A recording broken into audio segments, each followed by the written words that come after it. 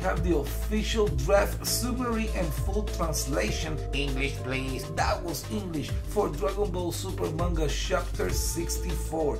But first off, big shout out to Dragon Ball Hype for always having this content available for us. Now with that being said, please go ahead and grab a snack. Don't forget to subscribe and like this video as it helps with the growth of this channel. But now let's get to the good stuff. Dragon Ball Super Manga Chapter 64, the Galactic Patrolman Son Goku.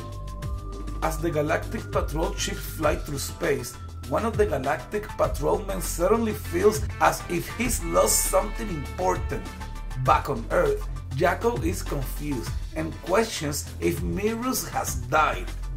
He sees Goku clench his fist. He asks if Goku is alright, and Goku says he learned another important lesson from Merus, which is that he's not fighting alone. And I think it's funny how everybody keeps forgetting about Jaco. We saw Whis forgot about Jaco. Now the Galactic Patrol Commander forgot about Jaco as well. I'm wondering if Jaco is supposed to be on Earth at the battlefield for some sort of reason. Then, Beerus and Whis are watching from afar. Whis comments that it's simply a matter of Goku being able to control his feelings or not. Then Goku says to Jaco that in this fight he got saved by Vegeta, Dende, and even Merus sacrificed his own life. But the difference is they didn't do it for their sake, but for the sake of the universe. Now I think this is interesting because Whis is telling us that it's all a matter of Goku being able to control his feelings. But we know Goku is on his feelings right now after seeing how Angel Merus got eradicated of this world. But it seems like Goku is taking the moment to get motivated for all the actions the Angel Merus took while he was at the Galactic Patrol. And that may be the key for Goku to control his feelings, as he does not longer get mad, but inspired by the sacrifices of others. Then the summary continues with Goku clears his head and then asks Jaco why he joined the Galactic Patrol. Jaco replies he joined because he wanted to protect the peace in the galaxy and because the uniforms looks cool. Goku says Merus said the same thing too. He said that right now he's a fellow Galactic Patrolman like Jaco, who is trying to protect the universe from Moro. Moro suddenly flies above. He's pissed because Merus just beat him with some unknown technique. Which makes me wonder if Moro is thinking about the hand that he left behind after successfully grabbed Merus by the neck. Not to mention that hand got the only crystal stone that hasn't been broken yet. Is he thinking about getting that hand again to be able to successfully counter-attack Merus Sealing technique? Back to the summary.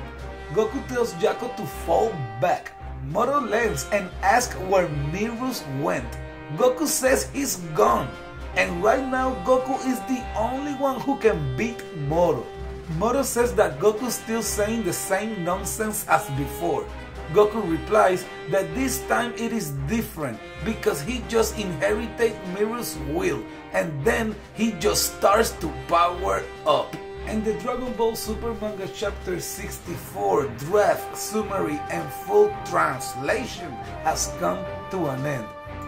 And this is super cool. We got Whis saying that it's all matter of Goku being able to control his feelings.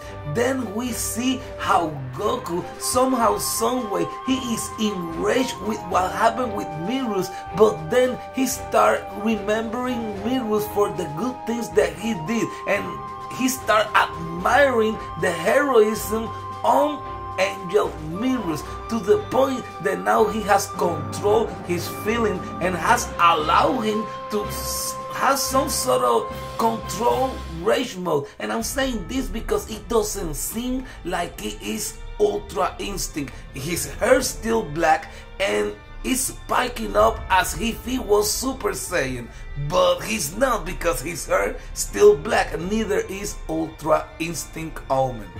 Also, what do you think about Lord Moro, that he's pissed because Angel Merus beat him with some unknown technique? Do you think he will go back to that hand that is left on the battlefield after successfully grab Angel Merus by the neck? Do you think he will try to explore on Angel Merus' technique by acquiring that hand back and absorbing all new abilities from the angel in training, Angel Merus? Or even worse, do you think Lord Moro will eat that hand just like he ate 7-3 and acquire a new form to be able to counterattack the Z Warriors? And what about Lord Beerus? Will he step into the battle just in case Goku don't get to control his feelings to be able to master the Ultra Instinct at will?